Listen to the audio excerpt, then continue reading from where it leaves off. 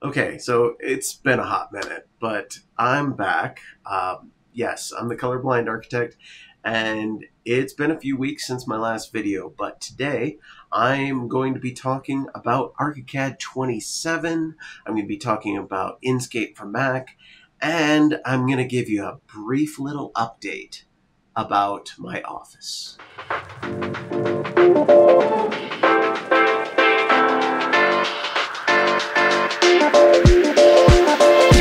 Here we go. All right. So first things first, let's talk about the office. Now, if you've been following my channel for any amount of time, you know that I've been building an office in my backyard, and oh my goodness, has this been such a long process, partly because I had to switch contractors. We had a really intense winter, and then the current contractor, they're great, but obviously this being a small project and on a small budget, it's been kind of the slow moving project. But we've got this progress going on. We're almost framed up. We're gonna have the building fully shotcreted soon. So I'm really excited. Once I do, I'll have a nicer studio to not only work on my projects that pay, like the actual architecture that I do, but I'll also be able to have a better studio for creating videos like this. Now, next thing, Archicad 27 is now available for download, the official release. Now, if you're like me, you've already downloaded the technology preview and you've spent the whole summer building out your new template so that you can be good to go day one. Hopefully, did you? Maybe. Okay, well, if not, go ahead, download it. It's great. I love Archicad 27. There's so many good improvements to this version. Totally worth the upgrade. And I think even just right now, what you see on the screen is this little concept track home that I've been working on. It's not 100% just yet, but the it's got kind of an it's kind of got a cool little vibe to it. But here's the thing. I've got the ambient occlusion, or the, as Archicad, or Graphisoft Archicad calls it, under the more options, enable physically based rendering. As I was corrected, yes, this is just ambient occlusion. It's an old visualization technique. But hey, Graphisoft, thank you. It still makes it so much easier on the eyes to be able to see what I'm working on in 3D, and it utilizes the graphics processor. Here's the thing: on my M1 Max MacBook Pro, it has graphics processors built into it, and it does a pretty good job. Is it as good as my PC that has the NVIDIA RTX 3060? No, not even close. But this is a huge improvement, okay? Now, here's the thing. Do you remember a couple weeks ago, Apple just released their new Apple iPhone 15 Pro and Pro Max phones? And, well, hey, I got one. Why? Well, here's my reasoning. First was I wanted a bigger screen for my, drone missions, so I got the Pro Max. Second, having the 5x optical zoom, thanks to the prismatic telephoto lens on this, oh my goodness, amazing quality. Now, why do I bring this up?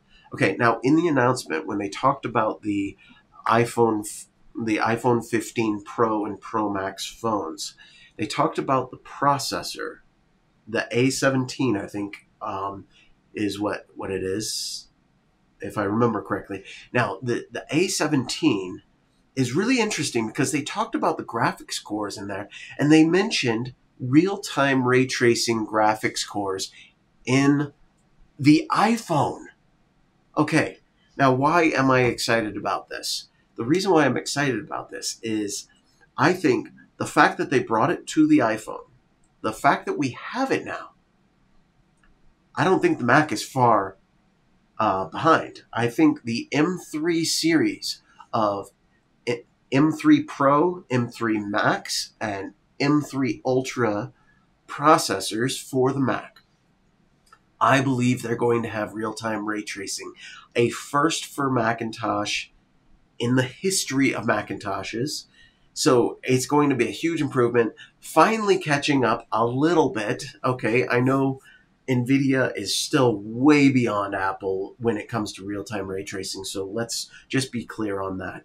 But it's still a huge improvement for those of us who like to have our MacBooks and being able to work on them as as the primary driver, because we can also then take it with us and work wherever we are, whether we're on vacation or at a coffee shop or, you know, sitting in front of a green screen. Okay? So now, finally, for the big show. Okay, I promised you that we're going to look at Enscape for Mac. And as you can see right here, I've got Enscape on this computer. Now, here's the great thing about Enscape. With the new licensing scenario, you will have the license for both Windows and Mac. So whichever license you're running your Archicad on, it's tied to that Archicad license, and so you're able to work both. So I'm going to go ahead and start Enscape. And okay, the first thing that you'll notice when you start up Enscape on the Mac from Archicad, it's not as fast as on Windows. So just to start off, it's not as good.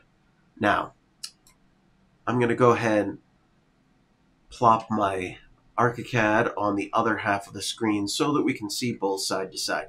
Now, by the way, just real quick, if you are using a Mac and you want to be able to do the window snapping like this, like what I just did, if you have Parallels for Mac, which allows you to run Windows on a Mac, it comes with this thing called Parallels Tools, and one of the tools available to you is the window snapping like that.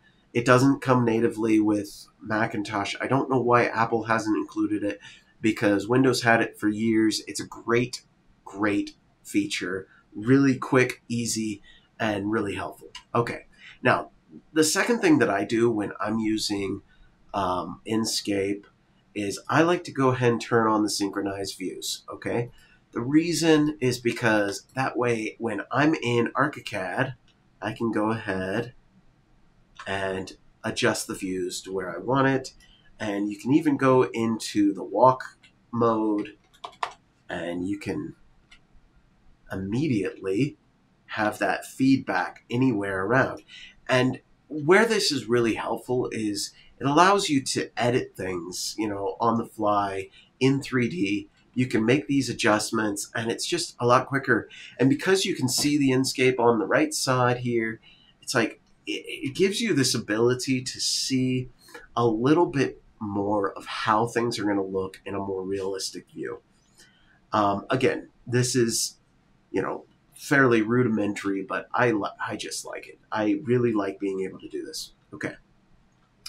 Now, the next thing that you'll notice is on Enscape, just like in the Windows version, there's the view management where we can create new views.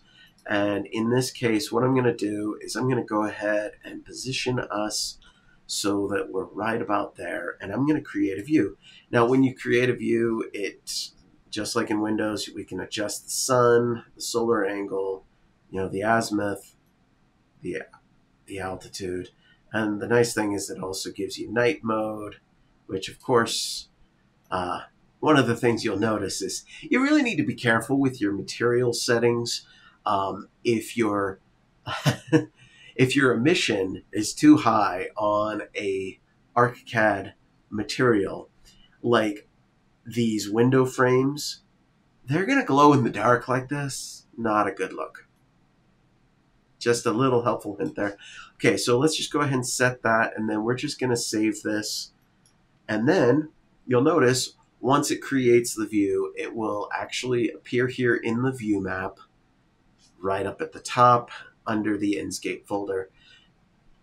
So I'm going to fast forward a sec. Okay, so that's how we create views. I'm just going to say it. I love the fact that it synchronizes the views between Archicad and Enscape. That way it's so much easier to make sure that you know exactly where everything is, and it's just really great. Okay, now, one of the things that is different in the Macintosh version, and at first when I was trying it out, I was really panicking. There was no asset button here. I was really freaking out, okay? So normally in the Windows version, there's an asset button here, and it opens up this palette here where the view management is that allows you to place assets within the Enscape window. Now, like I said, at first I was really freaked out. The good news is they didn't do away with it, obviously, because, you know, there's assets to be placed. What they did was you go into the Enscape menu on Archicad, and then you go to your asset library, and then let's say we search for a type of tree, let's say a linden tree, and I'm going to go ahead and choose one of these linden trees. Now, this isn't, we're doing a summer, I'm going to do a summertime one. And this one, we're just going to double click on it. Once you've double clicked, what it does is it actually puts you into object place mode in Archicad. And so you place it in Archicad, not in Enscape. Now, you'll notice that when I did that,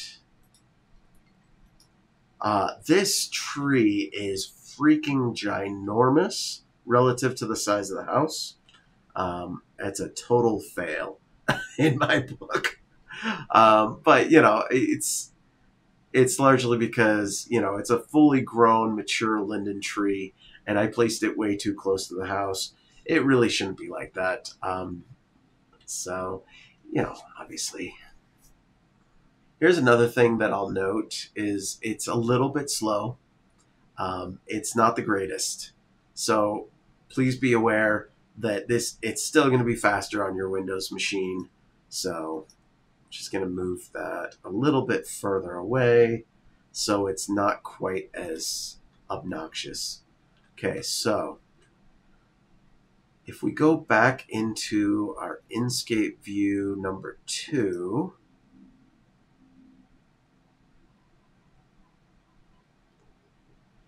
I'm going to edit this because I don't like how the shadows are. So I'm going to throw the sun over on this side.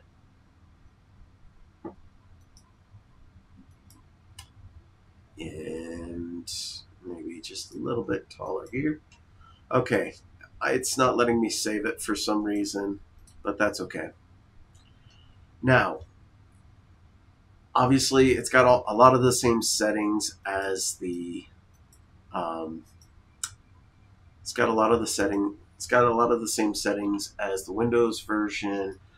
As we do the output, you can choose your Ultra HD or Full HD settings, your folder where you want to save it to. In this case, I'm going to save this to the Downloads folder just to make it quick and easy. Sky. You know what? I'm going to make the clouds just a little less dense. Okay, image, main. Okay, good. And then what I'm going to do is I'm just going to go ahead and do a screenshot and save it to the Downloads folder.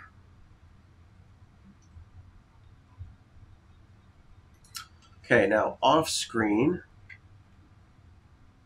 And by the way, lovely, my lights up above, which are battery powered, they decided to die on me while we were recording this. So now you can see my green screen all behind me. Just lovely. Okay, so I'm going to go to the Downloads folder. Okay, and there's the rendering. So it's obviously, now here's what I'm going to say about this rendering. So first off, because we're doing this kind of odd shape to the window for the purposes of this video, we don't actually see what the screen is going to be rendering. So I do suggest, if you're going to do this, obviously try to make it more of like a traditional 16:9 aspect ratio for the image. Just to make sure you're actually getting the right view. The other thing is, you can obviously play with a lot of these settings and adjust your output quality. Obviously, if you want to go Ultra HD, there's a lot that you can get into this. What I mainly wanted to illustrate is that yes, it works. We now have Enscape for Mac. It works well. It's not as good as the Enscape for Windows. I think a lot of that is because Enscape for Windows has been around for a longer time. It's able to benefit from the NVIDIA RTX graphics card, which gives you much better fidelity. And, it just, what can I say? I think it's coming. I think it's going to improve. And that's about it.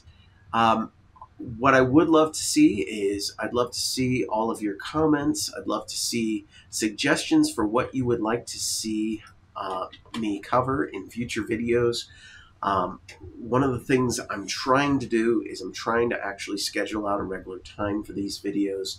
It's these do take time to produce, and so I'd love to be able to help you out in any issues that you're having with Archicad. Just hit me up, and I'd love to research it and get better, because I mean that's the main thing, is improving our skills as architects so that we can help our clients design their worlds. And with that, I'm going to bid you adieu for another day. I'm the Colorblind Architect.